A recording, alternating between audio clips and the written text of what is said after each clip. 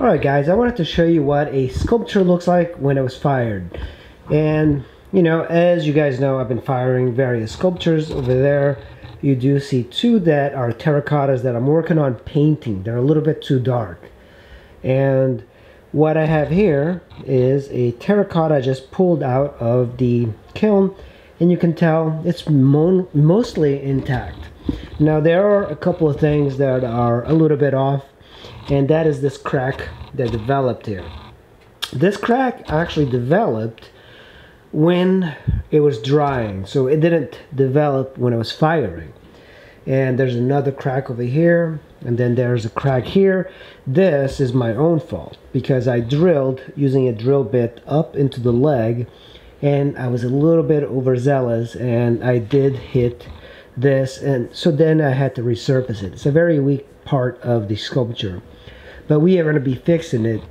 Let me just move it around so you can see it a little bit better.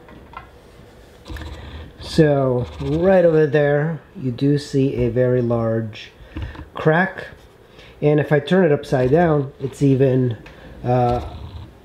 more pronounced, and there's another one over here.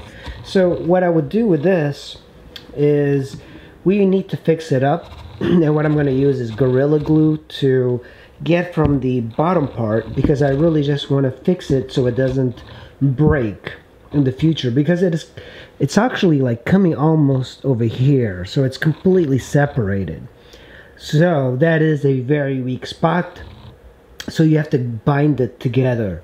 So I'm gonna do that. I'm gonna like get some Gorilla Glue, fill that up from the underside, and then we're gonna fix it up by putting some plumber's putty here, and then we are gonna be painting it, and you're not gonna even notice that it cracked.